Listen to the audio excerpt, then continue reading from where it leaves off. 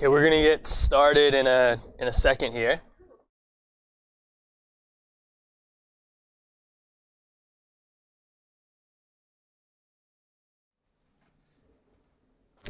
So how's it going, everyone? For those of you who I haven't, had the opportunity to come and see as a mentor, my name's Travis. I lecture sometimes, maybe once a week. And today we're looking at modules and testing. So how is JavaScript been going so far? Are you guys getting a bit more used to the syntax? It's getting kind of comfortable at this point, or still a bit challenging in some cases? Probably. Yeah. So we're going to look at modules, which is a great tool in JavaScript, and then towards the end, we're going to look at testing.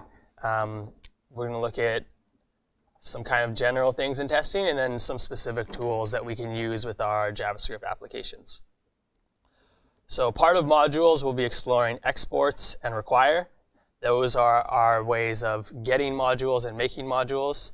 We'll explore it in a second. We'll look at NPM. We might have seen or heard of NPM so far when we're working with Node, but we're going to go into detail and kind of what it is and what it does for us. And then we're going to look at specifically unit testing and a couple tools, Mocha and Chai. So to start off with, kind of what is a module then? Let's get this a little bigger for you guys.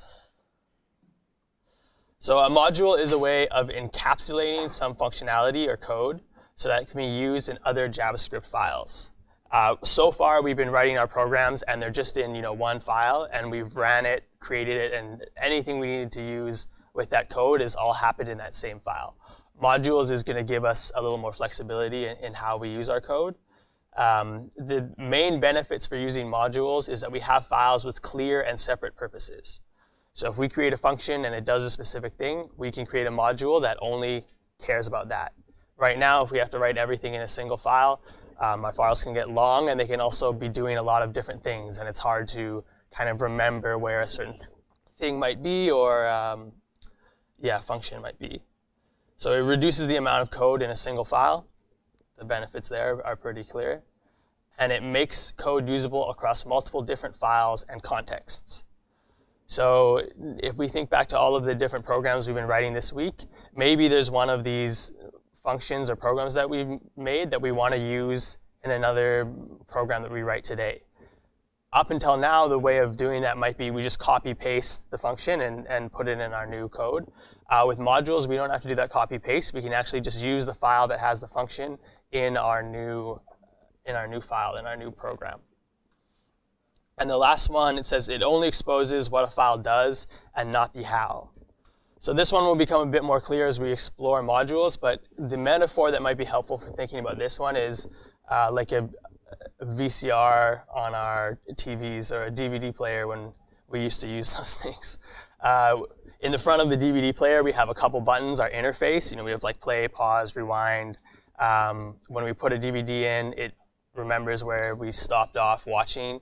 It has all these functionality that it exposes to us as a user, but it doesn't give us kind of the depths of how it does that. And there's probably much more functions and things that the DVD player is doing behind the scenes on how it finds your last remembered spot, on how it's picking scenes, all of those stuff. But it's not giving us access to that as a user because we'd probably just muddle it up and confuse ourselves.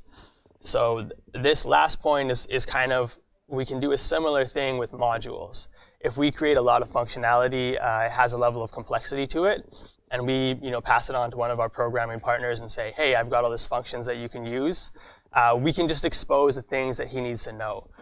We can say, just use this my function and pass it these two parameters. You don't need to worry about how it does that, what's going on under the hood. And that's helpful in keeping things simple. It's also helpful in preventing people from misusing your code. But we'll see some more practical examples in a second, so we don't need to worry too much about it.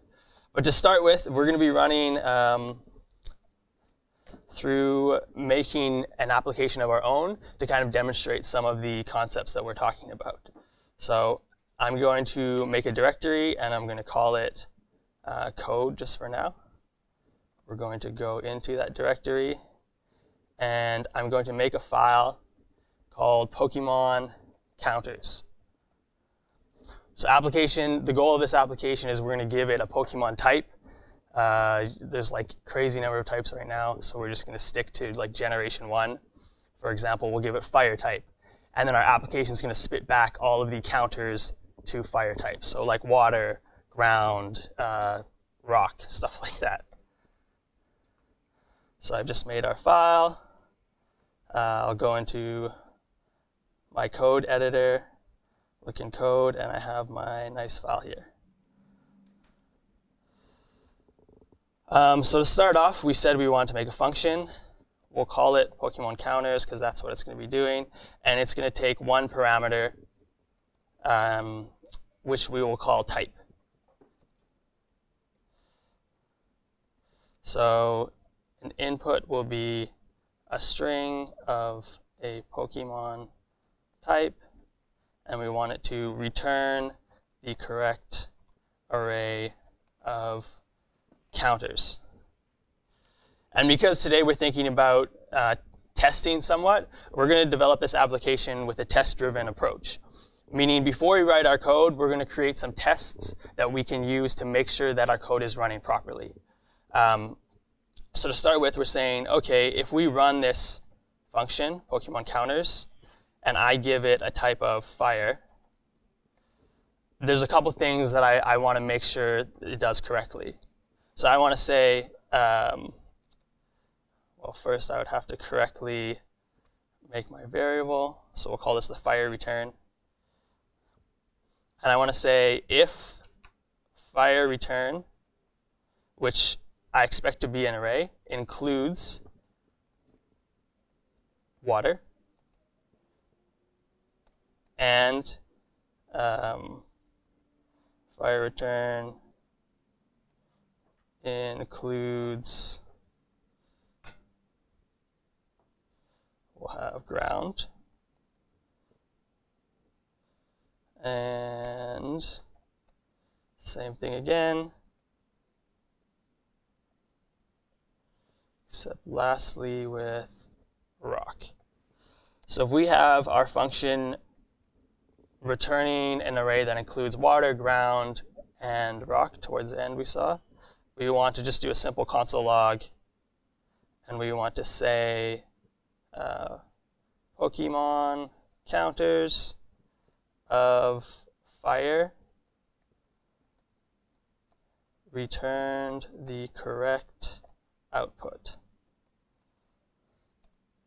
But if we don't get those, we want to console log Pokemon counters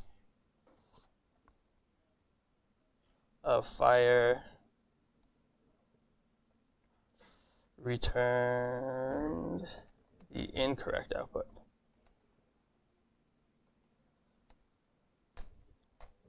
So depending on how we are developing, maybe I'm making the function and I'm also making my tests. But in a real development situation, sometimes you might have a project manager or a test team who is making these tests for you, and they're saying, we've built some tests. I want you to make a function that all of the things satisfy, and once that's done, let us know, and you know the function works. So given this set of tests, right now, of course, we are only checking for one type. We could duplicate this test and do it for all the types that we wanted to, but we'll keep it simple for now, because it would be pretty repetitive. Online. Oh, yes. Return. Is that what it's called in code? A typo? Or is it?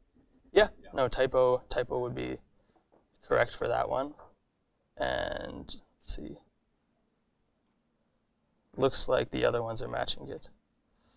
So just to fill out our function now, we can have an object we'll call the counters. And the keys for this object will be the different types that we'll be checking for. So fire, and the values will be an array of their weaknesses. So this one we said would be water, ground, and rock. And then we'll just add the basic 3 for our application right now.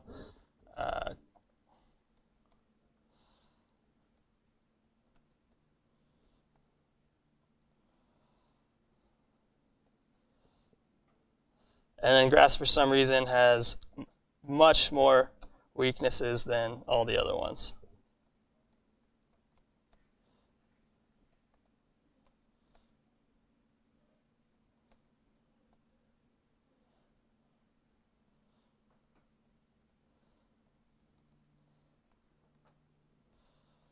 All right, so we have kind of an object that we can build off of, and then our function is going to be pretty basic. We're just going to go if our object counters has a key of type, so whatever the person's passing in, this could be any type or any string potentially.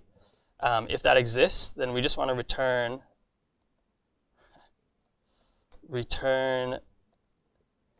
for that key or that type, we want to return the value. So we're grabbing the value and we're returning it, which should be one of these arrays. Here, here, or here. Else, if they're given a type and we can't find any key value pair for it, that means it's not within our data set. So we're just going to, for now, return an empty array.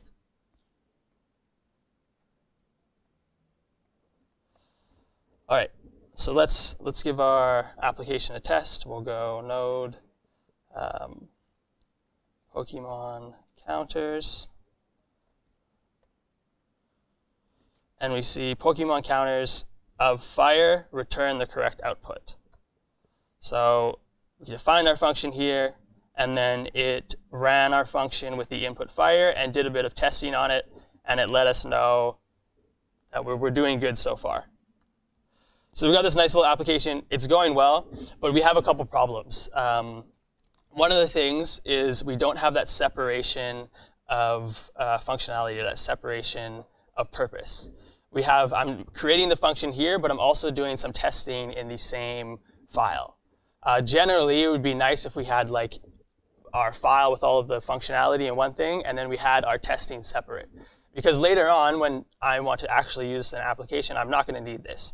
So I'm going to end up like commenting it out or deleting it and things like that. And then if I want to do some testing, I'm going to have to comment it back in. There's a lot of things that can make it a little bit annoying. The other problem here is that if I want to use this function in other files, currently, again, I'm going to have to copy paste it or something.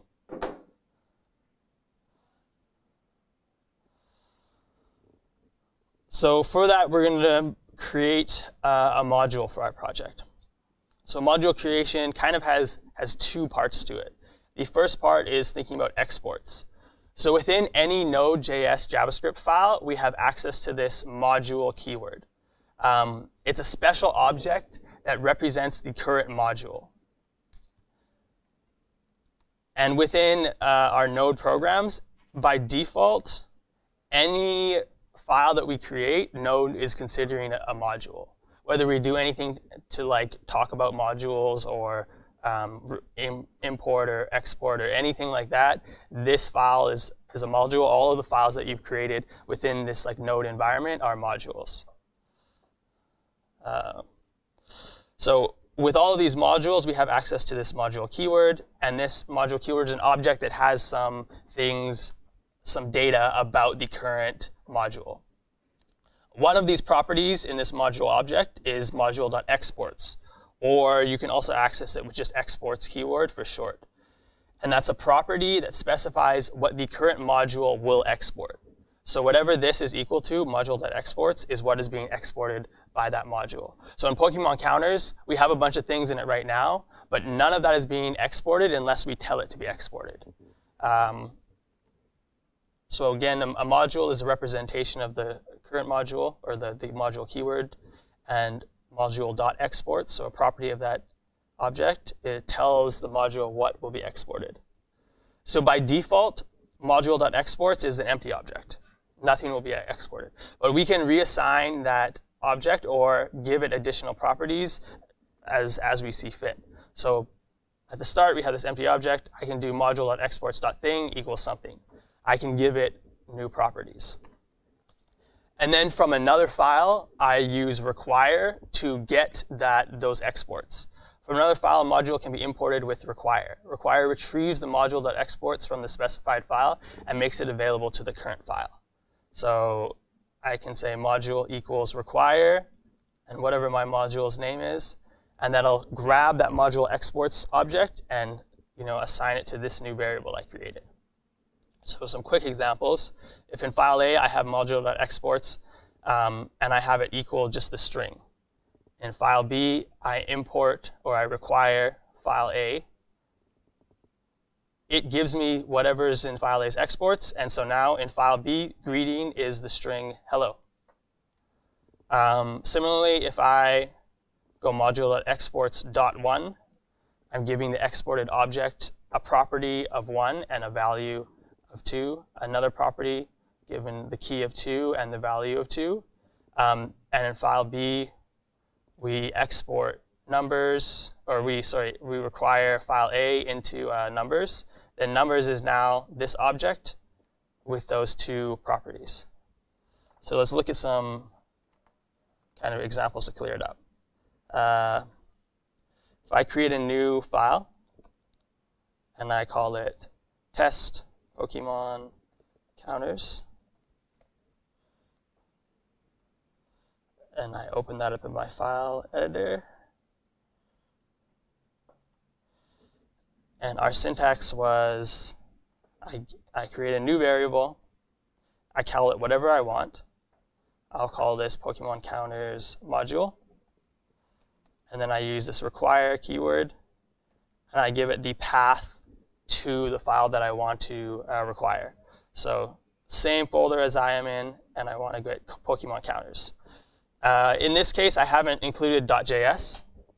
Node is smart enough to know that if I don't include a file extension, it's looking for a JavaScript file. I can tell it specifically that I want to find Pokemon counters, the JavaScript file, but I can also leave it off if I'm lazy. So if I just console log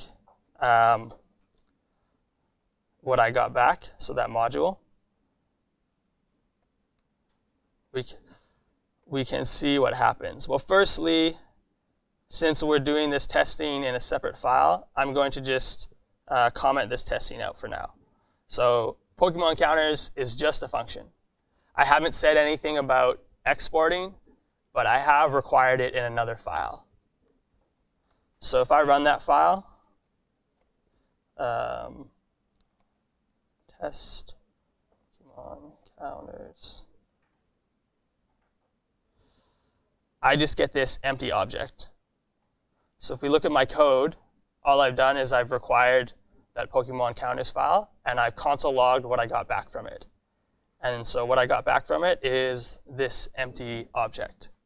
And that's because, like I said earlier, by default, this file, this module, its exports are just an empty object. So right now, module.exports is an empty object.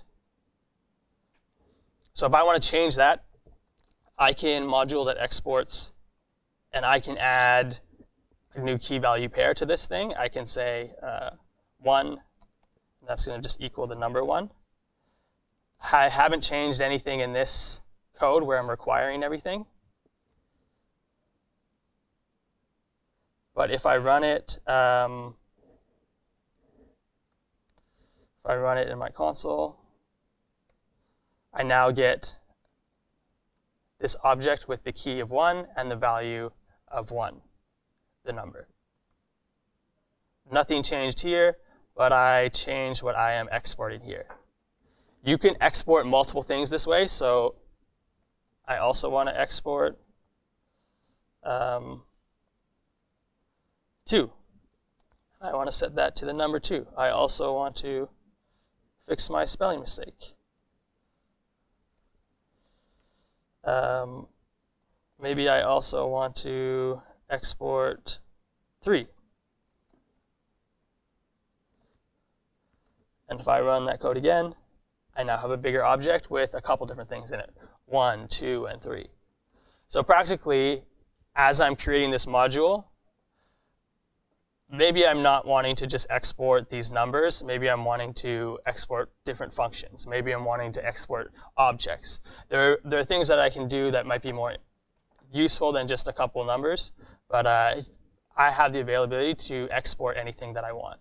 The other thing that I can do, so by default, module exports is this empty object, and I'm adding new properties to it. I can also overwrite module exports if I don't want it to be an object and I just want it to be a single thing. So if I go module.exports, and I'm not doing the dot to give it a new key value property, I'm just saying the whole thing is going to equal not an object. Now if I run my code where I'm requiring it and console logging what I get, I just get a string, not an object. Whereas before, I had an object with a bunch of key value pairs. So that's one to think of. It's also something to be careful of. If I overwrite module.exports as a string, and then down here, I try and go, okay, I also want to give it 2. And then I'm going to set that to 2. Well, I have two things in conflict. I'm trying to set module exports to a string, and then I'm also trying to add a key value pair to that string. So obviously, that's not going to work well. It's just an object, or it's just the string. I'm not getting this second one, because I've overwritten the thing to be a string, so I'm not able to add additional information to it. In general, you're going to keep it an object and be adding multiple things. But there are cases where maybe you just want to export a single thing, and you can use this type of syntax as well. But let's make our code kind of useful for our purposes. So instead of exporting anything like that, down here we're going to go module.exports and dot. We're going to give it the name of the key of Pokemon counters, and we want to set that equal to the function that we created.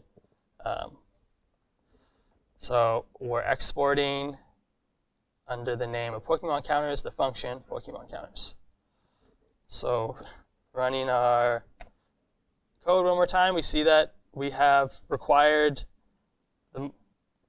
this object that has the key Pokemon counters and the value, the function Pokemon counters. So what we can do now is we can move this test script that we have. We can remove it from our base Pokemon counters file or module, and where we're importing it in this, or requiring it in this test Pokemon counters, we can use the code here.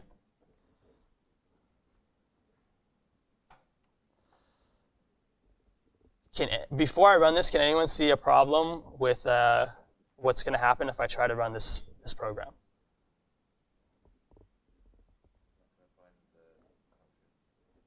Yeah, so it's not going to find the function Pokemon counters, because I've required Pokemon counters module, which is an object that has Pokemon counters inside of it. So if I try and run this, I'm just going to get an error.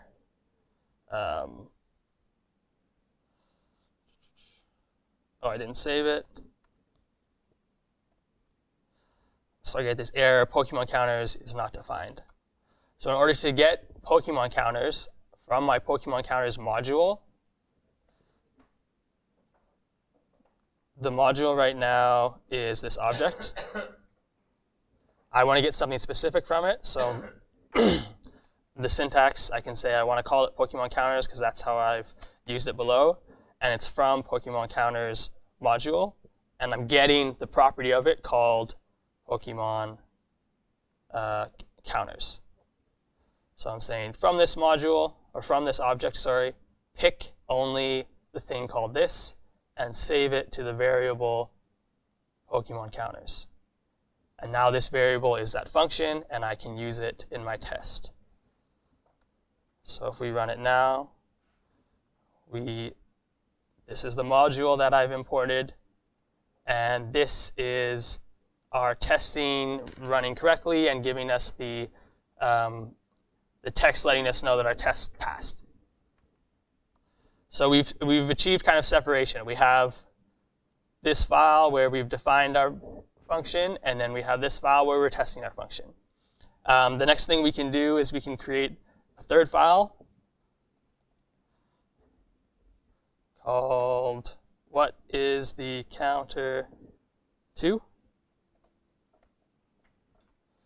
And in this file, this is where we'll actually use our code, not in a testing way, but to actually provide some usefulness. So similarly, we want to get our Pokemon counters module. That's going to be require the path to Pokemon counters. We're going to, from that module, get just the function.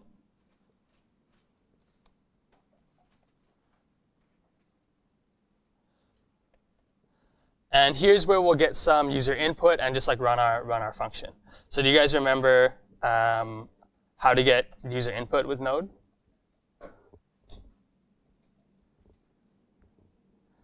It started with process, yeah, argv, and then that gets all of the input from the terminal, so whatever I type in here.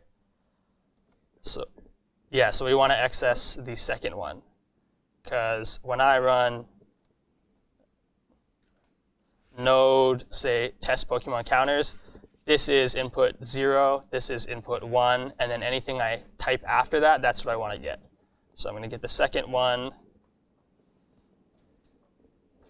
and I'm going to console log running the function, Pokemon counters, given their input. So if I go, what is the counter to .js, and I say fire. Let's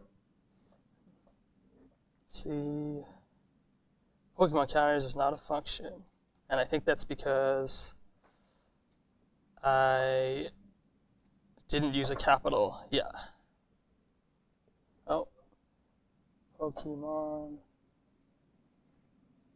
Oh, I didn't get it from, so we have, I'm just saying that Pokemon counters is the object that I've imported. I need to specifically get the function from that object. So now if we run it, we have the output that we're getting. We can style this up a little bit so that it prints out a little nicer. So I can go if, actually first I'll save the result to a variable.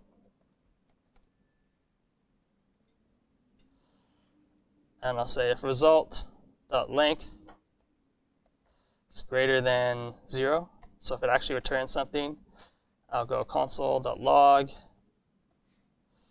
the counter to, and then I'll dynamically get the user's input.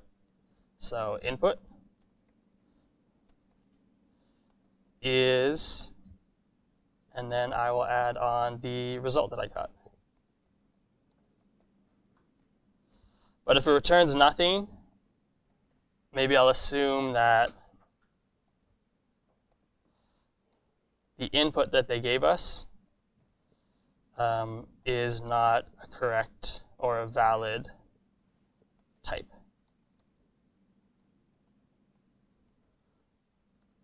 So now if I run it with fire, I get the counter to fire is water, ground, and rock. And if I run it with electric, which we haven't added yet, I get electric is not a valid type. So now we have one module, Pokemon counters, which is here, which we're requiring in some test script, and we're also requiring in another program that uses it to kind of display some text to the user.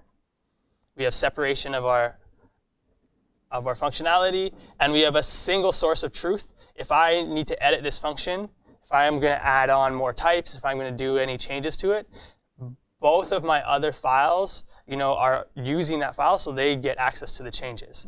If I had copy pasted it in, Pokemon Counters test and then also the user file, then I have to go in both of those and make changes for every file where I've copy and pasted it. And the other benefit we can see is all of my files are kind of nice and short. They're very readable. I'm not going to get confused as to what's happening.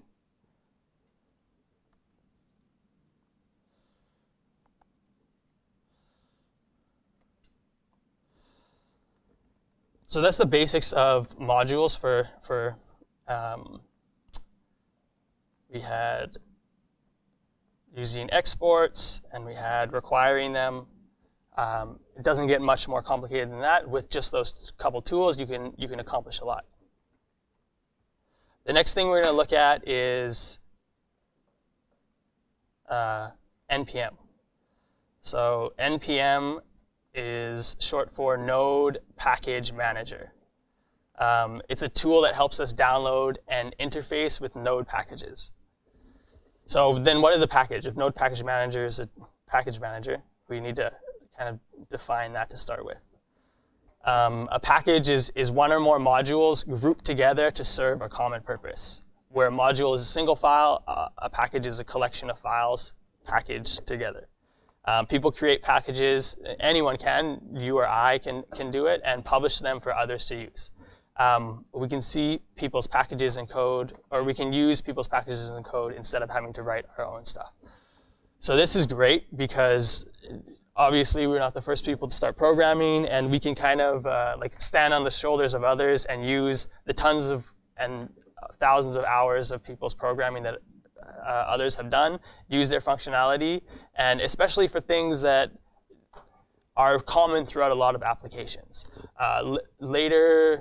Next week, you're going to be looking at starting up your first application servers. Making a web server, it would kind of be annoying if every time we made a web server, we had to code every single step of it.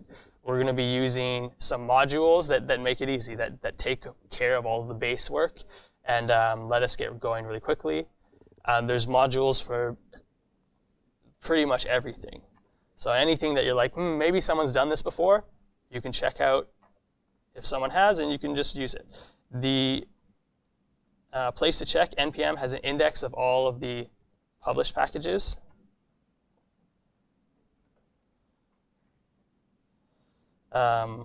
Here at npmjs.com. And you can go here, and in this nice search bar, you can search for something. So Chalk is a module that I think you might be using today. You get all of the modules that match with Chalk. So the first one that comes up is Chalk, but there's other ones that have similar keywords or similar functionality. And if you click on that module, you'll usually get some documentation on how to use it, how to install it, and anything like that. So Chalk, in this case, is a module that we can require it, or is a package that we can require, and it lets us print colors to our terminal. But it shows here how you would use it. If I go chalk.blue, and I give it some string, it's going to print that to the console with the color blue. The other thing we can look at when you're looking at a package is on the right here, I can see where this package is stored. So this one's stored in GitHub. If I click on it, it's going to bring me to the GitHub page for Chalk. Again, this is similar README information on how to use Chalk, but I can also see all of the files that make up this package. So there's a bunch of things through here, and you can look through. It's the same as any Node project that you might make, but they published it for anyone to use. The real important file to look at is this one here, package.json. So every package a Node package that is created is going to have this package.json. and we open that file, we can see that it's a JSON file, so it's structured like a JavaScript object with key value pairs. And this package.json is like a manifest for the package or for the project. It has some basic descriptions and things about the project. So here it has like the name, the version, description, license, repository. It also has config stuff. So we have something called scripts. We have the files in the project. This one has keywords. But the important one that we're going to focus on are these two here, dependencies and dev dependencies. So if in our projects we can include other packages to do things that we want to do, it only makes sense that a package can also be using other packages' functionality. Each package doesn't have to be unique in what it does. It can build off of other packages as well. So for Chalk, under dependencies, we see this list. And these are all the packages that Chalk needs to run. It needs a package called ANSI styles. It needs a package called escape string regexp. It needs a package called supports color. And then we have a second thing called dev dependencies, and we see a big, longer list here. The difference between these two is dependencies are packages that anyone who uses Chalk will need to, use to run. Dev dependencies are packages that are only useful when you're developing Chalk. So there are things like testing, there are things like logging, there may be things like debugging, tools that help you do those things. So if I'm just running Chalk as a user, if I'm just running Chalk to print stuff to my console, I don't need all of these.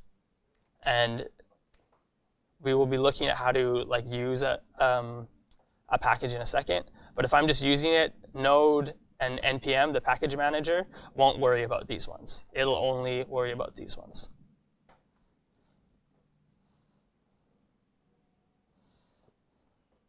So we're just exploring package.json. It has information about the package or project, as well as configuration and dependencies. Like we said, dependencies are just other packages that package will use. So to use a package, we actually have to initialize our current project kind of as a package itself, or we're initializing our current project as a project. And the keyword to do that is npm init. Doing this, our project isn't going to now show up in this npm search. So we're making what was one of the, we had some string search stuff. So if we make a string search, it's not going to all of a sudden search up in the packages. These are only packages that have been published. But npm init for our purposes is kind of like making our own very local package. So running this command, this will create that package.json file. And it also lets the package manager know that the current folder is a Node project. Then we have to install any package that we want to use, and there are a few options for installing a package. Once I have this npm init, I can do npm install the package name with the flag -- save, and this will create something under that.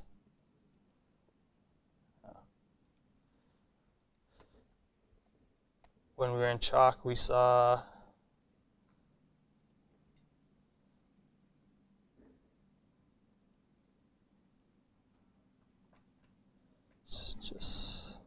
we saw this. That creates just a normal dependency. So install package name -- save, create a normal dependency. If we want to install one of those dev dependencies for development purposes, we go npm install package name -- save -dev. So doing either of these is going to update our package.json file to list the newly installed package as a dependency, and it's going to download the package to a special folder called node modules. And it's going to create that folder if it doesn't already exist. The other way of installing packages is npm install package name with a -g, and that's going to install the package globally. So meaning this package will be accessible not only through our local project, but any project across across our directory. And normally these are only used for like command line tools. The only things that I'm going to want to be able to use everywhere are things that I just can use in the command line.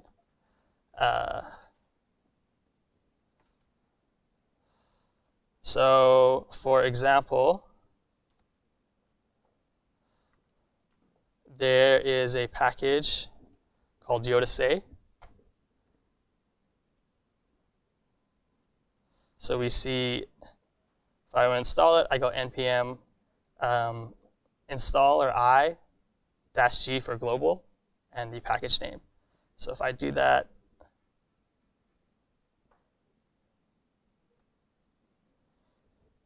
npm I-G for global, and I say Yodasei.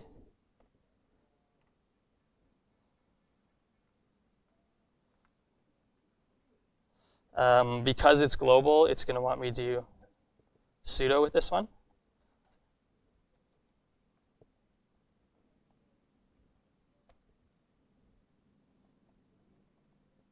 If I'm installing packages locally, I don't need the sudo command, the administrator command. But if I'm doing something globally, it's a little higher priority, so it makes me do sudo. So we saw that loading stuff, and then we see that it was installed. And if we look at the documentation for this package, it says if I go Yodasei and then give it some text,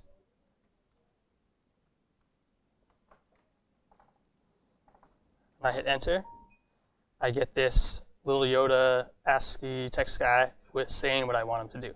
So this is the example of like a command line tool of a command line package. I'm not using this in my actual JavaScript file. I'm using the command line. It's installed globally. If I go up a directory and I run the same thing, it still works through any of my files and folders.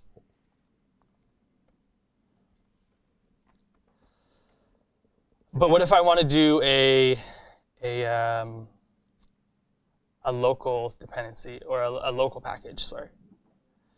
So we talked about Chalk.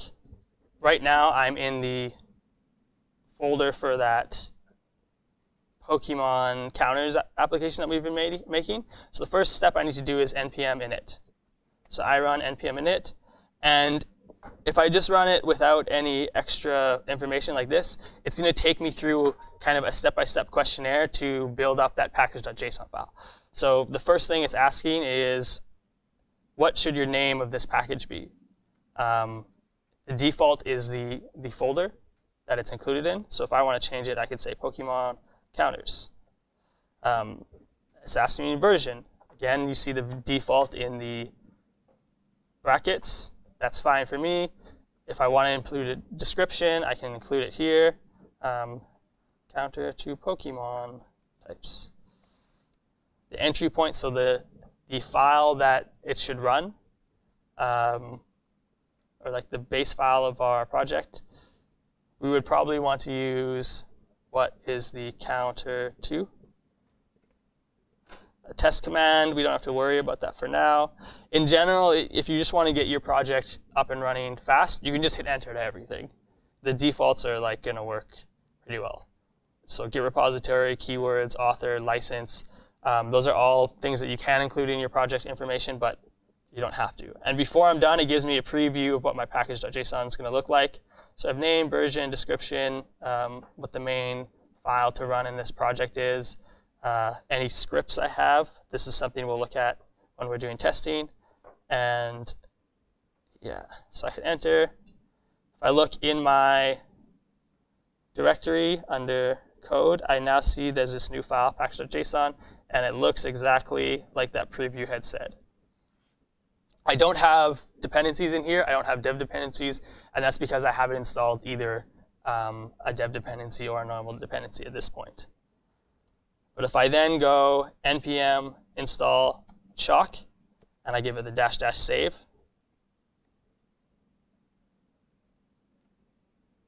I hit enter, We get that loading, and then see that chalk has been installed. So if I look in my directory, I now see there's a new folder called Node Modules. If I open that, I see ANSI styles, I see chalk, I see color convert, I see all of these extra things when I thought I was only installing chalk. Also, if I look in my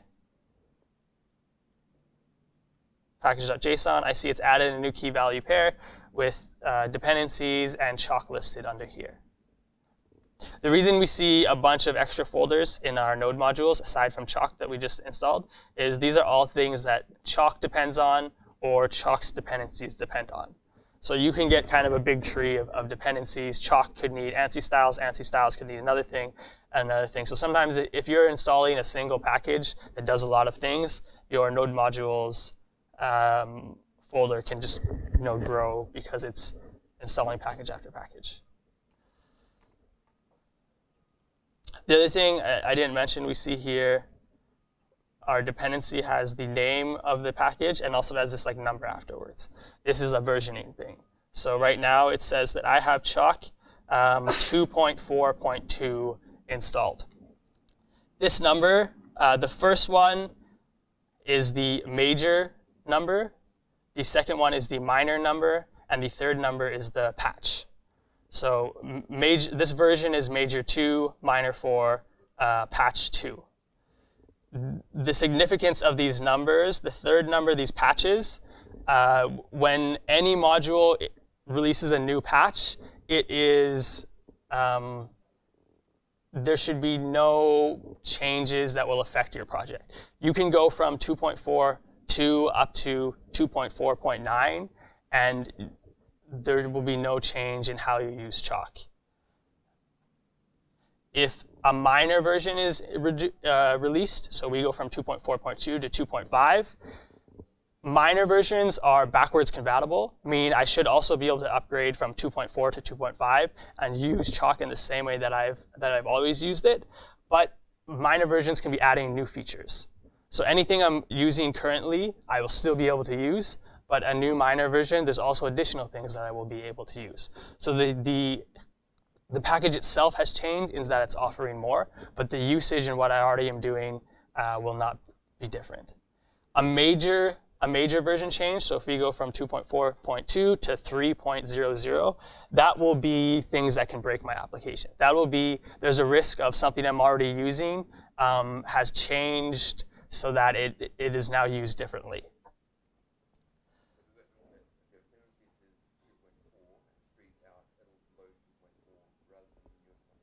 Yeah, so if I include it like this, that's why the versions are there, because it knows it can't just download any version because it might break my project. I can explicitly say that I want 2.4.2. If I include it with no symbol, that means include only that version when you're running this project. There's two optional symbols that I can include in front of it. One is this caret, or this like hat guy, and the other one is tilde, or like the wiggly line. And caret means, let's just double check. One of them is like up to this minor version, and the other one is up to this major version. So if we go npm version symbols,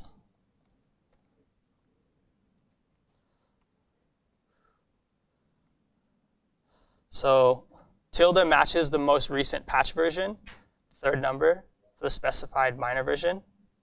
So if we have tilde 1.2.3, we can get patches all the way up to 1.2 point whatever the most recent patch is, but it won't go to 1.3. So we're saying, yeah, if someone downloads this project, let them get the most recent patch, but don't let them go into a new minor version. Caret is the same, but up to the most recent minor version. So if we have 1.2.3, we say, yeah, go keeping the same one major version up to whatever the latest second number is, whatever the latest minor is. When you just install a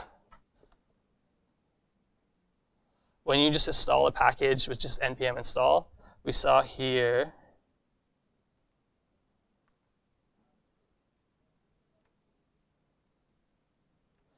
that it just, the default is the caret, the pointy arrow. So it's the default for when you install a package. Node knows that, well, you should be safe if you use up to the latest minor version.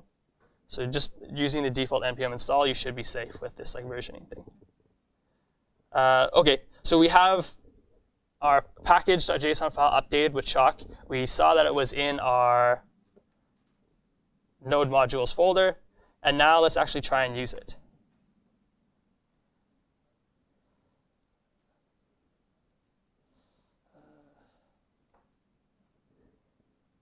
So in our main file, what is the counter to? We're actually getting input from user. Let's try and get the package here. So if I go variable Chalk, and I set that equal to require Chalk. So we require packages in the same way that we require modules. And Node is even smarter in the way that it requires packages. If I don't give it a path name, it assumes that I'm looking for a package, and the first place it's going to check for this thing called Chalk is in node modules folder. So I can just give Chalk the name Chalk, and it will know where to look. And then to use it, if I do a console.log, we're just going to do a test, and it was Chalk dot any color, so we'll do blue, and then we give it a value, testing Chalk. So I've required Chalk. The package that I've required, I've named Chalk, and then I'm using it just based on the documentation that I read. So if I go node, what is the counter to?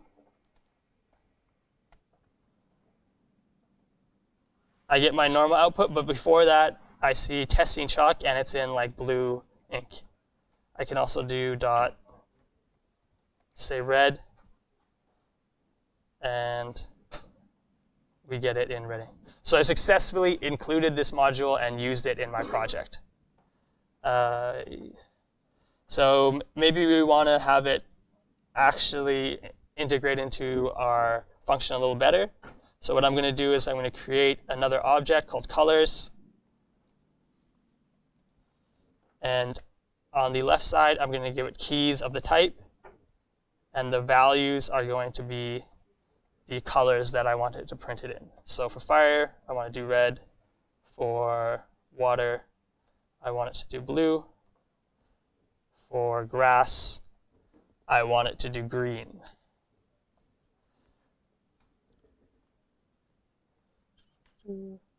So inside our result, I'm going to check if our input has a match in the colors object. So I'm saying, given this could be fire, grass, water, if that matches with something, then I want to print it a certain way. If it doesn't match with something, then I kind of just want to print it how I already have been.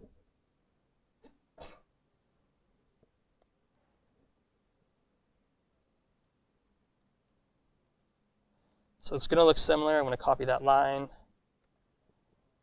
going to paste it here. But instead of input, I want to go Chalk. Instead of just printing input without any color, I'm going to use Chalk to change its color. So I'll go Chalk dot, and this is where I would go green, or I would go green or red or blue. But because I don't know the exact color that I want to print out at this point, I can't do it with the dot notation. I can't go dot green. I can't go dot input, because it's going to look for a color called input. Since it's a dynamic thing that I'm trying to access from this object, I need to use the square brackets. So if I go Chalk of input, oh, actually, we don't want to do Chalk of input. We want to do Chalk of the colors that we're getting from here. So if I go variable color, that's going to be Chalk, or sorry, colors of input. So first I'm getting the color, which will be red, blue, or green, based on if my input is fire, water, or grass. And then I'm saying chalk of that variable color that could be different things. Use chalk with that color, and then color the text, which is our input.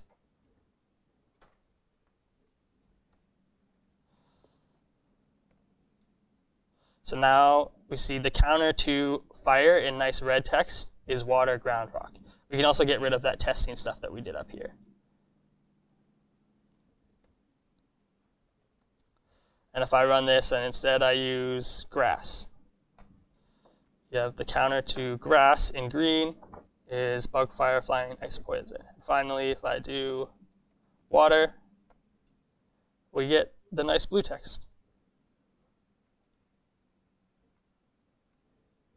Cool. Any questions on kind of using packages, on the process of setting up your package with NPM, anything like that? Just a general question. Yeah. The fact that it's downloaded 24 million times a week, like, does that just mean that it's insanely popular? So for chalk? Yeah, that's crazy. Yeah, that is crazy. But one thing that we'll look at, that was on the node page probably, but so when I create this project here, I have this package.json and I have this like node modules folder.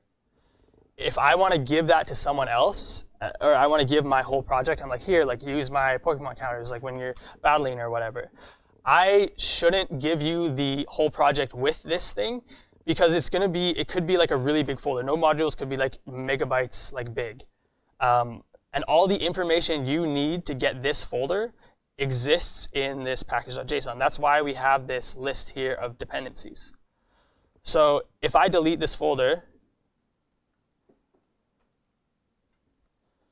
and I try to run my project,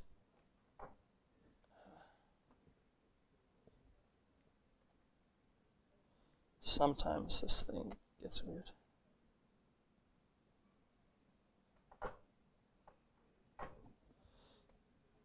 It's going to give me these like error, like, oh, you can't find chalk. So if I just downloaded this project and I gave it to you without the node modules thing, it saves me a bunch of space in sending it to you. And then if you try to run it right away, you're going to get this error. But if you wanted to fix that, you just do npm install. And npm install looks in package.json and it installs all of the listed dependencies and makes that folder. So I hit this. It's going to install chalk, all of the chalk's dependencies. If I had included other packages, it would install those too. And then if I go to, somehow I added an F in the time.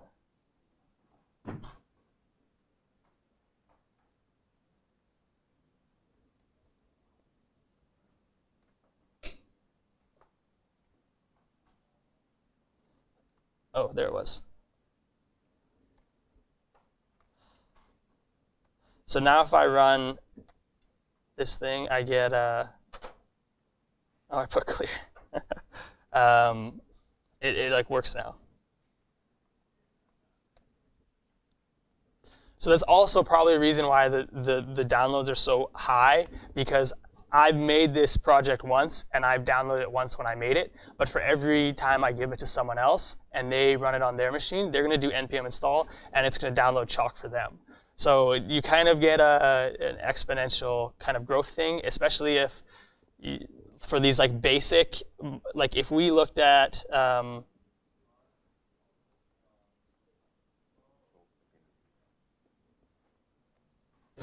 chalk's dependencies exactly, and like some very basic functioning packages, like maybe something like ANSI styles or something, those are going to get even like higher amount of downloads, because for every person who downloads chalk, that's also being downloaded. For every person who downloads, any other kind of thing that's doing some styling, they're also going to need that one. So just the lower down you are on the chain, you're going to get called on a lot. But yeah, that's something you'll be looking at. Is that this folder here, when you're pushing it to GitHub and things like that, you don't need to include this. You just need to, people will know to use npm install and populate that themselves. It saves on bandwidth, it saves on download times, a lot of good things like that. We're going to take a 15-minute break, so be back at like 10:16 or something. In the meantime, if you think of any questions on anything we've done, let me know. I'll ask for questions when we come back. But yeah.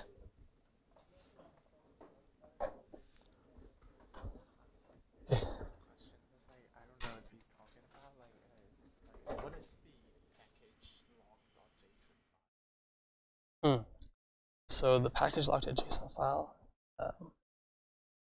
it's like a hidden file, so it doesn't show up here. Okay. But it tracks like the history and like how this node modules folder has been built. Okay. So it tracks all the relationships between Chalk needs this and where those things are.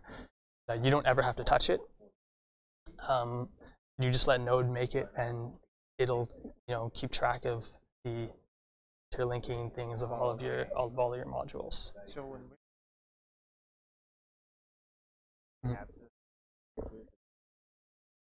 yeah, you do want to include both the package file and the package lock.json. Okay. No, you don't need the modules. Yeah, exactly. And with the package JSON and the package lock, whoever downloads it will be able to replicate exactly how.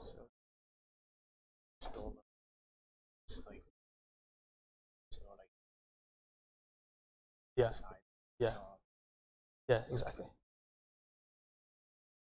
Thanks.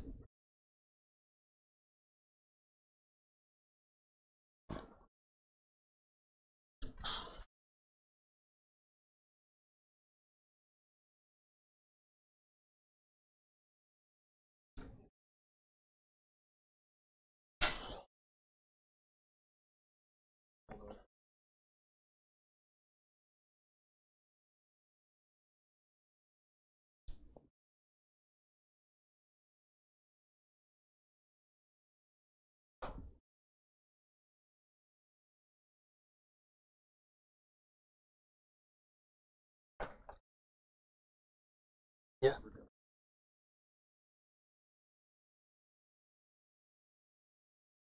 Yeah. Pokemon exported, but like if you file that had like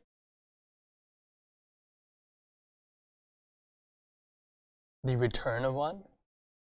Yeah, let's look at this. Like if a function had like multiple.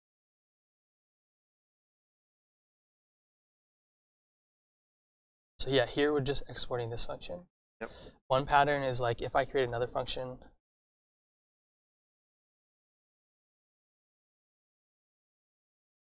and it does some like things, I can use it in this function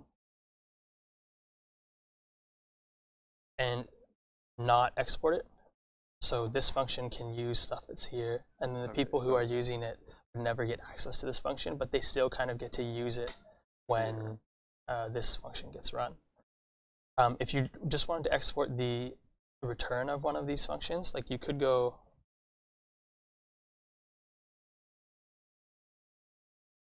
like return equals. But the thing there is that then it's just going to be like a single value. Right. Return will just be this array. So, like, I mean, there could be cases where that's useful, but they don't get it dynamically set. The only way they can dynamically use this function is if you actually pass it. Okay. Yeah. Okay. If you wanted them, like, if your worry was like, I don't want them to see how this function is built or like do anything to it, you could do like a shell function, like we had here, like test, and all test does is it runs that function. So okay, so all test is for recording the test or shell. Yeah. You could do this, and then it's like this is really hidden because they don't even get access to that. I'm just giving them test, and it functions the exact same as if I gave them Pokemon counters. They don't even see. Okay. Okay.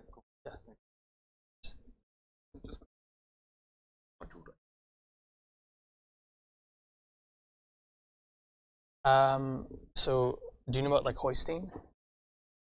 So JavaScript does a thing called hoisting, meaning if I declare a variable here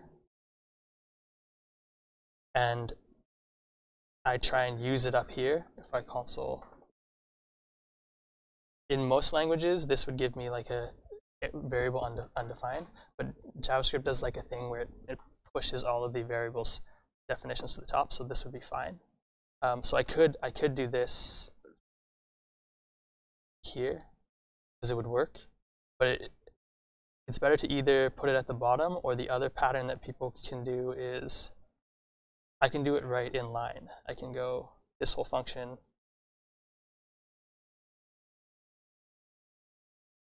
So I can say like, right as I'm making it, I know I want to export this. So I can go, this will be this. And for each function, I just include this beforehand. Or sometimes people will do at the end, they'll say the whole object they want it to equal, and then they'll do all of the things that they want to export here. So they say Pokemon counters is that function. Yeah, and then another thing is, remember, like if you had a list of functions, I could get them all in one thing here. It's kind of preference on. This one's pretty nice, but yeah. So I think, yeah, nice.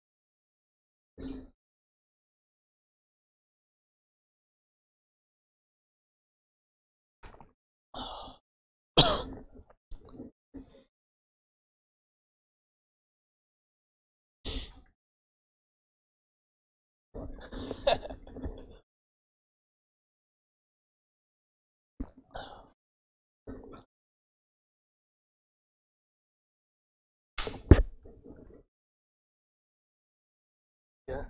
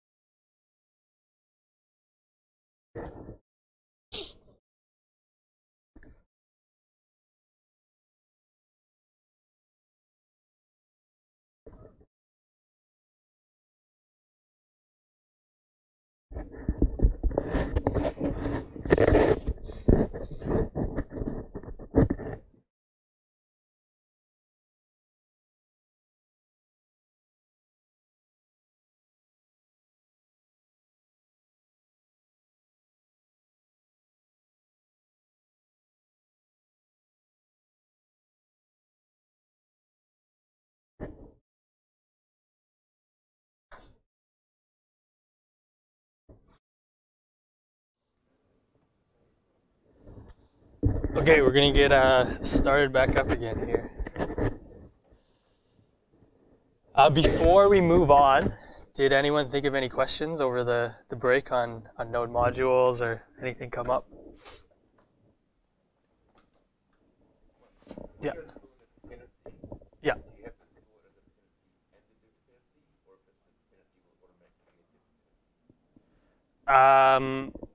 That depends on like what you're using it for. So when we installed Chalk, it just got installed as a dependency, and that's fine.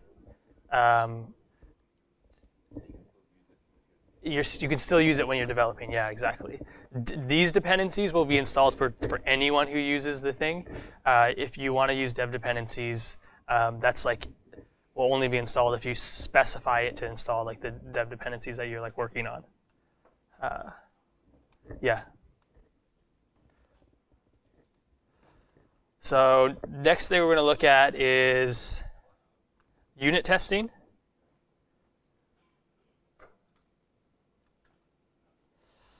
So the basics of unit testing is like dividing a problem into pieces and individually checking if each piece functions as it should. So it's kind of like this picture.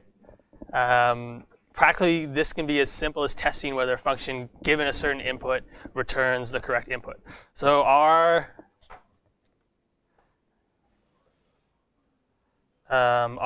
test script right now is kind of like a unit test.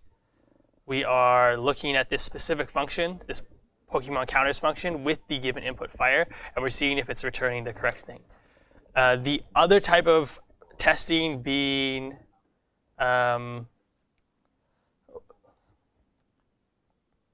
integrated testing. So with unit testing, we're just checking, do the legs do the proper thing? Do the arms do the proper thing? Does the head do the proper thing? Integrated testing is looking at how the different pieces interact with each other. That type of testing is like a little more complicated to do, and in general can be like very hard. Unit testing is very simple. It also has some drawbacks, being that a thing can perform really well by itself, and then you add it, and it doesn't play nice with other things. But it is a good basic step for testing, and that's what we're going to look at. So with our Node projects, with JavaScript projects, we have two tools that we're going to be looking at that help with unit testing. The first one is Mocha. And Mocha is a JavaScript test framework for Node.js programs. It helps to organize and manage our tests. The framework part just being, right now our test, we just made like an if statement and like we decided how it looks. Mocha provides a common structure for our tests to look like. So one, we don't need to plan how we're structuring our tests.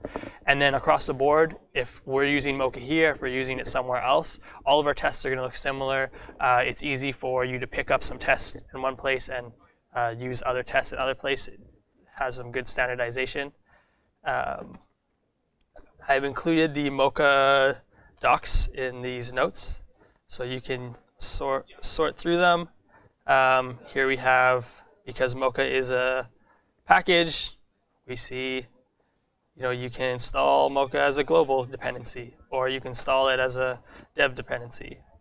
And here's some examples on how do you use it. I encourage you, as you're using Mocha more with the activities, look at this documentation. It's pretty good, and it can save you some headache. The next thing that we're going to be using is Chai. So Chai works alongside Mocha. It's an assertion library. And all that means is that it provides easy syntax for describing how we want things to look or be. So we require it because it's another package. And using it, we can just, we have these methods, type of, equal, length of, a lot of other ones that just let us test. Is foo a type of string? It'll turn true if it is. It'll turn false if it isn't. We can provide additional messages alongside our test. So is foo a type of string? If it is, output this message. Foo is a string. We can also say, does foo equal this string? We can check, does foo have a length of 3? So these are not things that we can't do in just pure vanilla JavaScript, but this chai library gives us an easier syntax to do it, and alongside Mocha kind of gives us the base for any of our testing. We're going to go through changing our test script for our current application to using chai and Mocha, so we'll see it in action a bit more. It'll probably make a bit more sense actually using it. I got a quick question. When you install a library globally, Yeah. and you're in a virtual machine, is it installed in the virtual machine, or is it installed on here? Yeah, so the question is, we install it globally, is it installed on the virtual machine or on the computer? It'll be installed within the virtual environment. So if I'm not using Vagrant right now, but like if I installed that Yoda Say thing within Vagrant and then I tried to use it outside, it wouldn't show up. So is it best then to install something in the virtual machine, or? Yes, yeah, you're going to want to install stuff in the virtual machine for what you're doing so far. Like if in the future you're not using Vagrant or a virtual machine in the same way, like you can store it globally on your computer as well. But because like Node and all of Node's things are within Vagrant right now, you also want to install any NPM global modules or anything inside Vagrant.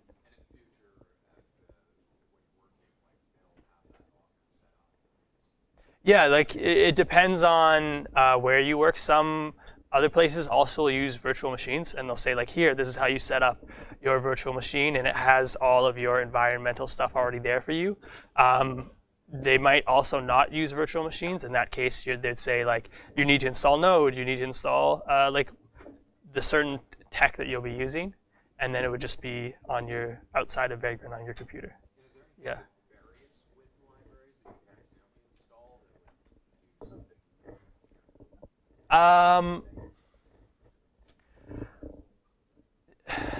Like there could be, but if you're using like popular ones, they're tested, they're peer feedback, like all of those things, you'd be pretty safe. There is like I'll look it up, I'll maybe add it to the notes. There's like a crazy thing that happened where this guy had this module that it was like one of those more basic ones. We saw that Chalk like required a bunch of those, and it was like very popular, used by a lot of people. And he got like publicly into a dispute with like NPM and how they were distributing or something like that. And so he deleted his package from the NPM library, and like doing that just like broke. It was like thousands of other people's applications that were actually publicly running because they depended on his package. So there's risks in terms of that. Like if you're very dependent on a package and that package stops being developed or something, things like that can happen. But in general, the package ecosystem is pretty stable, and it's pretty safe in terms of using them. Yeah.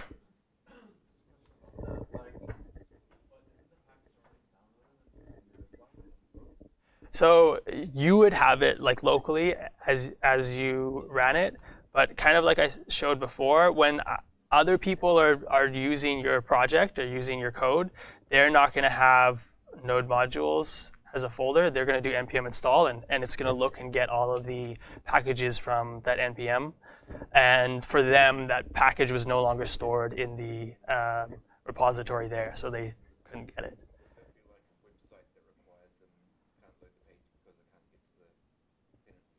Yeah, exactly. So stuff like that can happen, but you're pretty good. Okay, so both Chai and Mocha are packages. So within our project, we can go npm I for install, and the first one is just Mocha. And because it's a testing package, we want to install it as a dev dependency. So we'll go save dev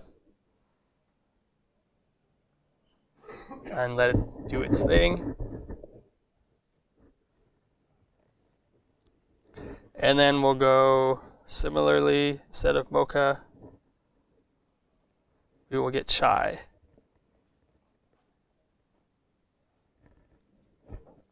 chai being a much smaller package. So if we look again at our package.json, we see we have 2 new dev dependencies, chai and mocha.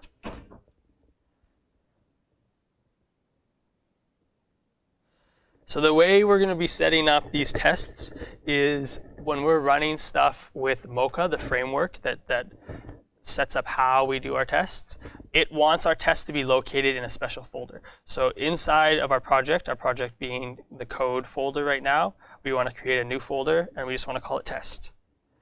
And inside of this folder, we create a new file, and we can call that anything we want, but we're just going to call it test.js for now. And within this file, we can do some testing. So the structure for Mocha, we have a couple keywords that it gives us access to. The first one is describe. So the first one is describe. And the second one is it. And describe lets us describe the context of our test. So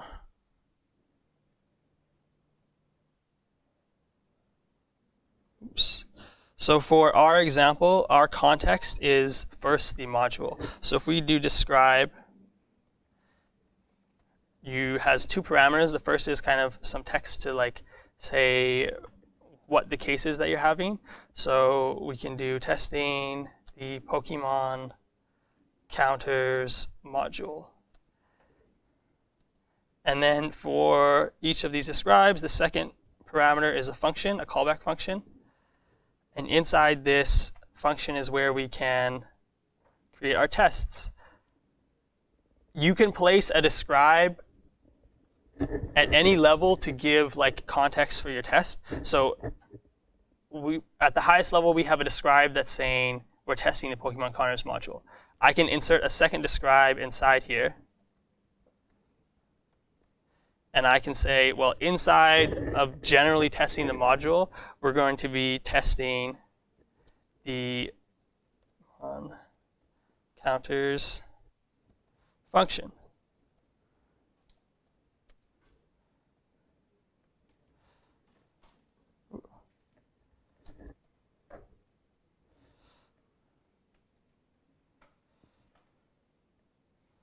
And forgot some parentheses. So now we have kind of 2 blocks. We have our outside block, which is we're testing this module, and then inside that we're saying we're going to test this function. If we had multiple functions, we could say, okay, we're testing that one. This one we're just testing another function. This one we're just testing another one.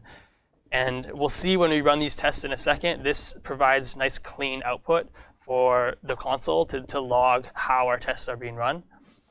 But in terms of describe, it doesn't do anything beside give us clear blocking of how our tests are being run, and it provides clear output to the console when we eventually run this test. So for now, we just have the one function. The second keyword we can use is this it keyword. So with our thing, we have an it, and this will be the specific things we're checking for with our function. So we can say our Pokemon counters type function, we don't have to include that, our Pokemon counters type function, it should return the correct counters. Same thing, it requires some description text and a function. Now inside here is where we can run our tests. And we can have multiple cases just like we had multiple describes. So within our Pokemon counters function, it should return the correct counters. It should also maybe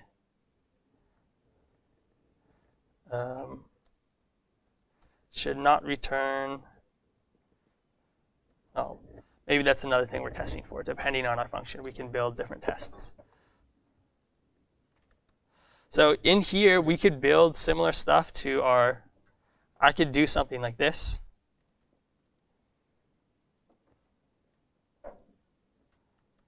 and that would be fine. I'm still using these it and describe framework that Mocha is providing me.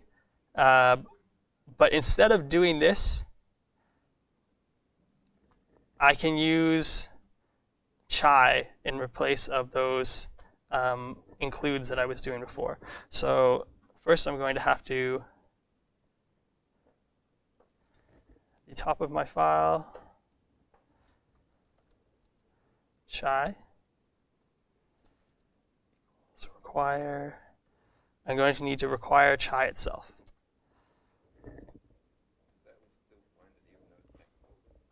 Yeah. Well, we'll see why in a second.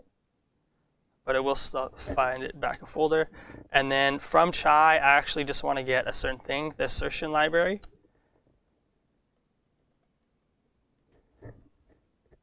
And then in here, there's a couple things I want to check for. So given,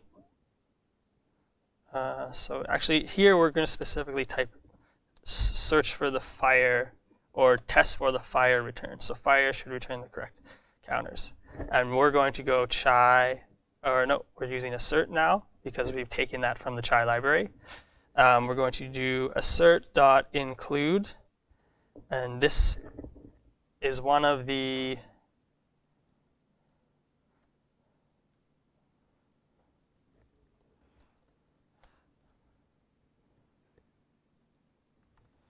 so we have all those different asserts that we saw before.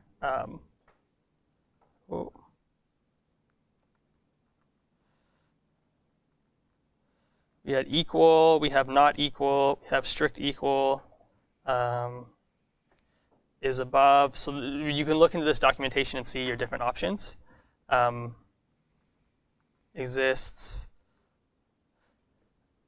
Includes is just one of our options for our assertion, and we're saying that we want the fire return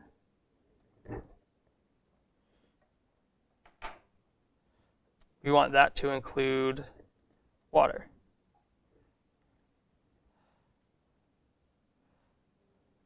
We also want it to include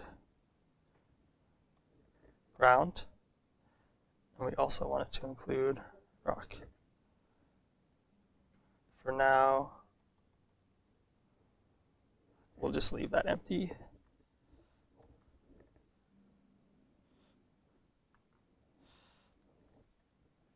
So we have our two contexts. We're saying our test is being run within the Pokemon Counters module, and specifically with the Pokemon Counters function. And then we have our multiple test cases. So our first test case is that fire should return the correct counters. Our second test case is that it should not return null. So we could go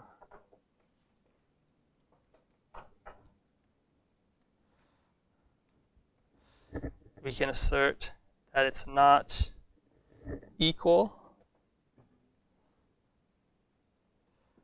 fire return is not equal to null. So that's our second case. We can also, in a bit, maybe we'll add the other cases for water and grass. Okay, so we have chai, we're using Mocha, and we're using the assert stuff of chai. But we don't have Mocha up here required. And there's a reason for that. The reason being that we're not going to be running chai or this file just as a normal like node test. We're going to let Mocha run it for us. And that's where, because these things are nice, but letting Mocha run the test for us is where it actually becomes beneficial. The easiest way of doing that is if we go on package.json, we have these scripts here. If I run npm and then a keyword, it will look in scripts to see if that script exists. So right now, if I run npm test, I get error no test specified, and that's because the test keyword here just has that string, error no test specified. So instead of not testing anything, I can replace this with Mocha. And yeah. Oh, it needs to be as a string. And because I have Mocha as a dev dependency, NPM is smart enough to know it's going to run Mocha. And running Mocha, Mocha looks in the test file of the current thing to run any of the scripts that are in there. So now if I go npm test, it's going to look in here. It's going to run whatever script is associated with test. It's going to see that it's it's going to see Mocha, and it's going to run Mocha. And then Mocha internally is going to look in the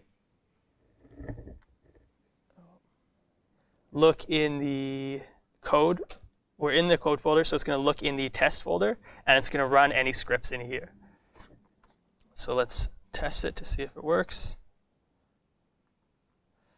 So nice.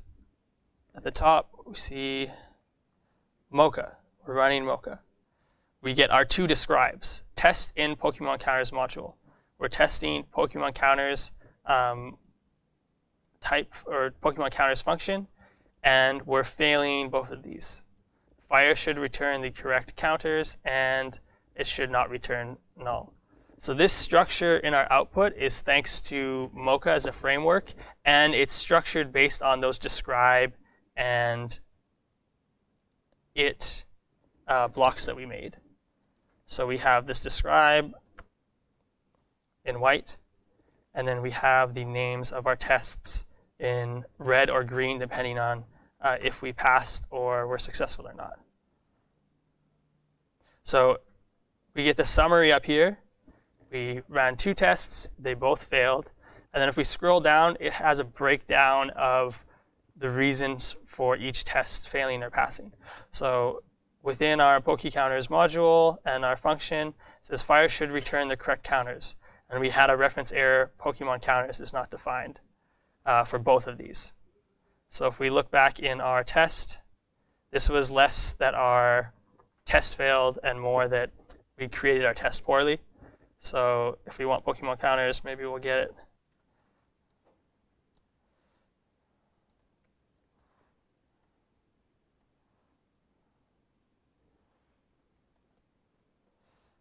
Counters, and from that we just want the function. So we can also access it all in one line like this. Now if we run our test again by just running npm test,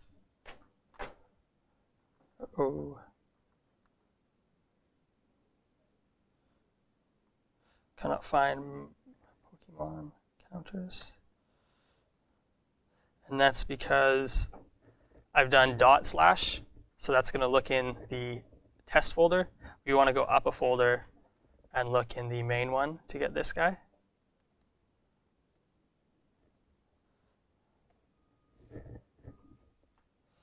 Oh, same thing probably.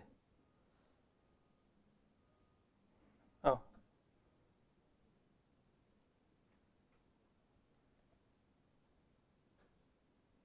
Oh, this is not.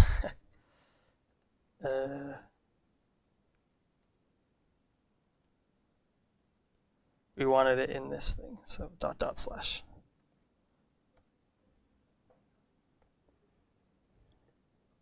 Okay, so now we get this new summary of our test. We see that for these two contexts, we had both tests passing.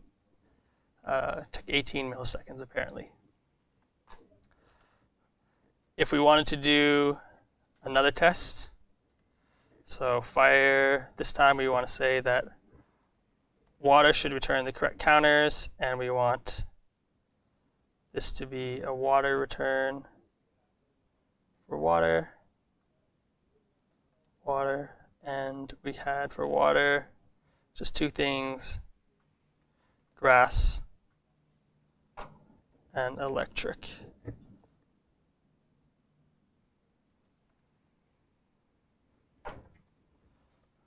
If I run my test now,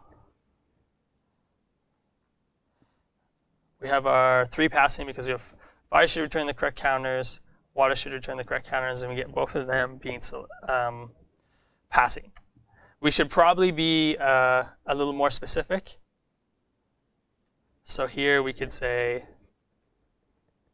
water, ground, and rock. And here we can say grass, electric. So there's a few nice things about Mocha. Now we have this like standardized way of building our tests. For every module that we're testing, maybe we have a highest parent describe block, and then for each function in that module, we have another describe. And then for each case that we're testing against, we have one of these it things. If I built this as a QA guy and I'm giving it to you as a developer, and then you're running my test, you don't need to like look in here very much. You can actually just run the test and get a lot of information from the test itself in this console.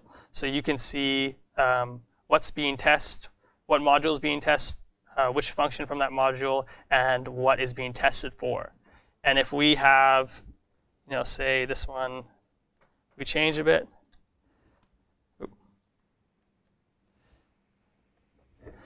If I'm a developer and I'm failing that person's test, I can see which test I'm failing, and then I can get an even more specific thing. So fire should return water, ground, and rock, and there was an insertion error. It expected these things to include this. So this is what the function returned, and it wanted this to be in there. That's because we made it weird. But for example, maybe a better example is just to remove that. Actually,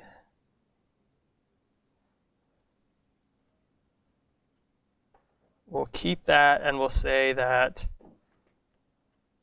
fire is also weak against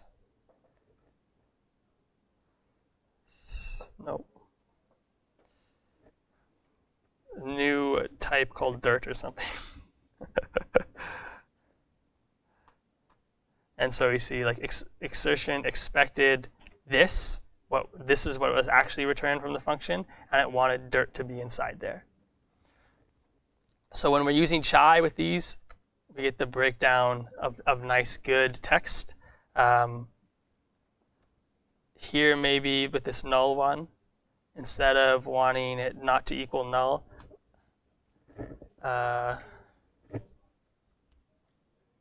if we want it to equal null, and we run the test,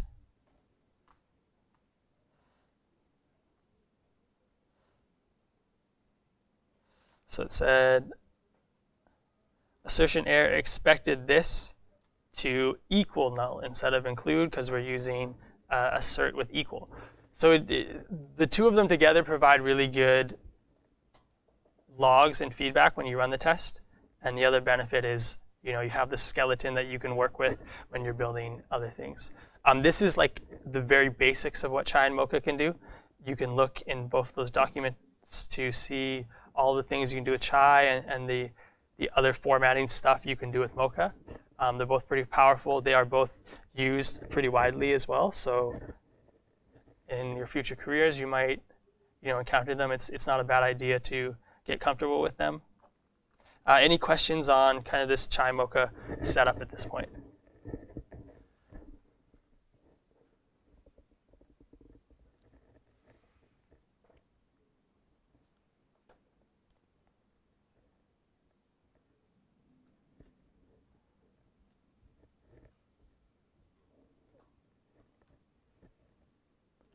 Cool. I'll be around if you have any questions that come up afterwards.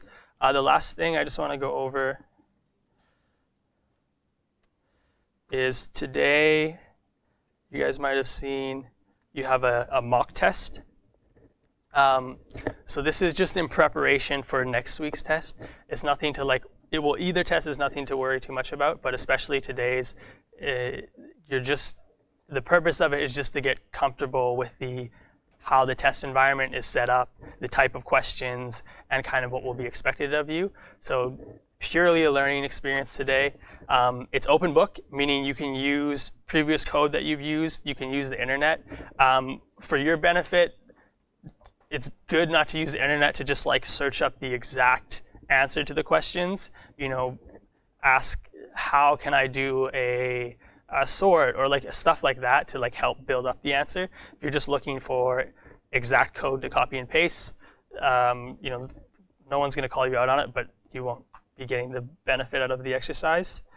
It's going to take place in this room initially, and you'll have 2 hours to kind of initially work through it uninterrupted in that room, but you can take up until the end of the weekend. It's just, you know, we want to give you some time specifically dedicated to that that won't be, you know, interrupted with other activities. You can ask for mentor help, both in the room from me, because I'll be there, and when you finish and come back out here for any of the questions. You have until Sunday, like I said, and it's similar to some of the prep work that you did, so like those katas and stuff like that. That's the type of programming. It's on JavaScript fundamentals. But yeah, again, nothing to get too worried about. It's just for getting used to the environment, I think. So. Cool. Well, that's everything. Thank you guys, and if you have any questions, come find me throughout the rest of the day. Thanks.